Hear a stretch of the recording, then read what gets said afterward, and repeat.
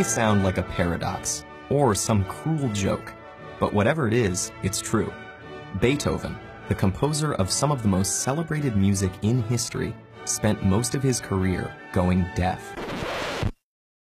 So how was he still able to create such intricate and moving compositions? The answer lies in the patterns hidden beneath the beautiful sounds. Let's take a look at the famous Moonlight Sonata, which opens with a slow, steady stream of notes grouped into triplets. 1 and 2 and 3 and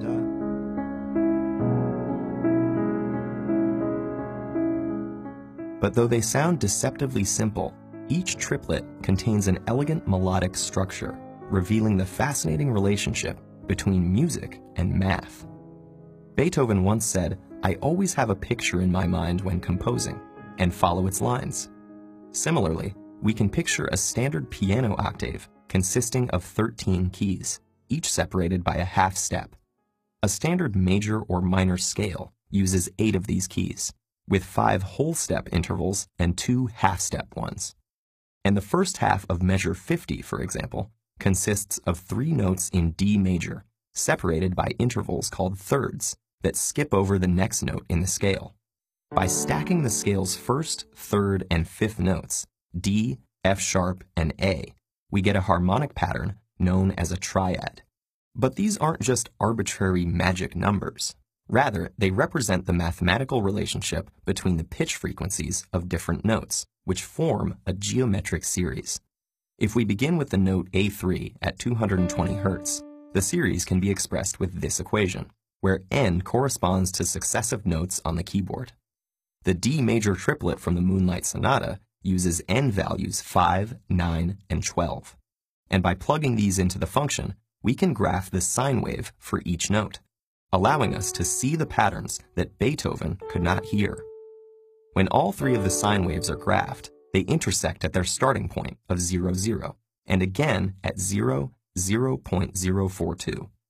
Within this span, the D goes through 2 full cycles, F sharp through 2.5, and A goes through 3.